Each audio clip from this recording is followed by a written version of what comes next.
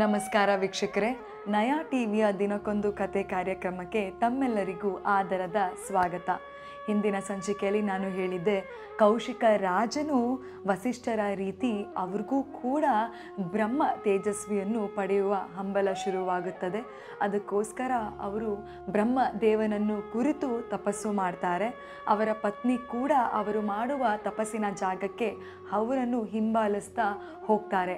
ಅಲ್ಲಿ ಕಾಲಕ್ರಮೇಣ ಅವ್ರಿಗೆ 3 ಜನ ಮಕ್ಕಳಾಗ್ತಾರೆ. ಸಾವಿರಾರು ವರ್ಷಗಳ ನಂತರ ಬ್ರಹ್ಮದೇವ ಪ್ರತ್ಯಕ್ಷ ಆಗ್ತಾರೆ.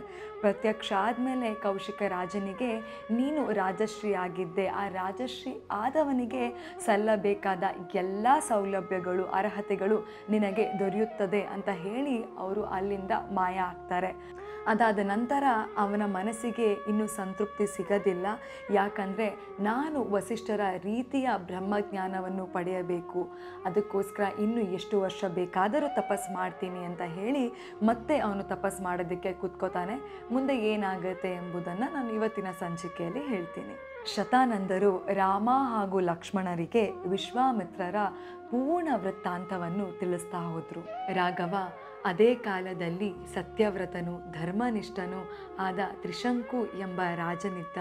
ಅವನು ತನ್ನ ಪ್ರಜೆಗಳನ್ನು ಪ್ರೀತಿಯಿಂದ ಮಕ್ಕಳಂತೆ ಪಾಲಿಸುತ್ತಿದ್ದ. ಯಜ್ಞ ಯಾಗ ವಿಷಯಗಳಲ್ಲಿ ಅವನಿಗೆ ತುಂಬ ಶ್ರದ್ಧಾಶಕ್ತಿ ಇತ್ತು. ಯಾಗಾದಿ ಲೋಕ ಕಲ್ಯಾಣ ಕಾರ್ಯಕ್ರಮವನ್ನೆಲ್ಲ ಮಾಡಿ ಅವನು ಸ್ವರ್ಗ ಸೇರುವ ಆಕಾಂಕ್ಷೆ ಇತ್ತು. ಅದಕ್ಕಾಗಿ ತನ್ನ ಕುಲಗುರುಗಳಾದ ವಸಿಷ್ಠರನ್ನು ಅವನ ಬಳಿ ಬರಮಾಡಿಕೊಂಡು ಅವರನ್ನು ಸತ್ಕಾರ ಮಾಡಿ, ಅದಾದ ನಂತರ ತನಗಿರುವ ಆ ಅಭಿಲಾಷೆಗಳನ್ನೆಲ್ಲ ಅವ್ರ ಹತ್ರ ಹೇಳ್ಕೊಂಡ. ವಿಚಾರದ ಬಗ್ಗೆ ತುಂಬ ಚಿಂತನ ಮಂಥನ ನಡೆಸಿದ ನಂತರ, ಆಯಸ್ಸು ಇರುವಾಗಲೇ ನೀನು ಸಶರೀರವಾಗಿ ಸ್ವರ್ಗ ಸೇರುವುದು ಖಡಾಖಂಡಿತವಾಗ್ಲೂ ಆಗುವುದಿಲ್ಲ, ಅದು ಸಾಧ್ಯ ಇಲ್ಲ ಅಂತ ಖಡಾಖಂಡಿತವಾಗಿ ವಸಿಷ್ಠರು ಹೇಳ್ತಾರೆ. ತ್ರಿಶಂಕು ರಾಜನಿಗೆ ತನ್ನ ರಾಜಗುರುಗಳಾದ ವಸಿಷ್ಠರ ಮಾತು ಕೇಳಿ ತುಂಬ ವ್ಯಥೆ ಆಗುತ್ತದೆ. ಪ್ರತಿ ಸದುದ್ದೇಶ ಕಾರ್ಯಕ್ಕೂ ಯಾವುದೇ ಕಷ್ಟ ಮಾರ್ಗ ಬಂದರೂ ಅದಕ್ಕೆ ಏನಾದರೂ ಒಂದು ಮಾರ್ಗ ಇದ್ದೇ ಇರುತ್ತದೆ ಎಂಬುದು ಅವನ ಅಭಿಪ್ರಾಯ ಆಗಿತ್ತು.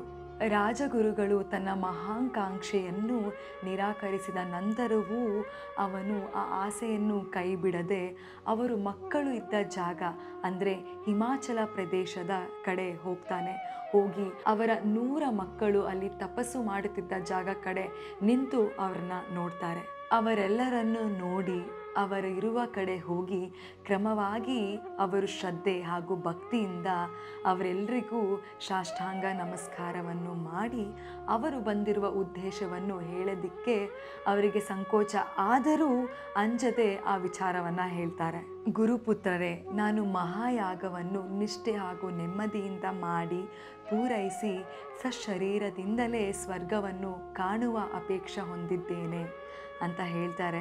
ಮುಂದೆ ಏನಾಗುತ್ತೆ ಎಂಬುದರ ವಿಚಾರ ನಾನು ಮುಂದಿನ ಸಂಚಿಕೆಯಲ್ಲಿ ತಿಳಿಸ್ತೀನಿ. ಅಲ್ಲಿವರೆಗೂ ನೋಡ್ತಾ ಇರಿ ದಿನಕ್ಕೊಂದು ಕತೆ ಕಾರ್ಯಕ್ರಮ.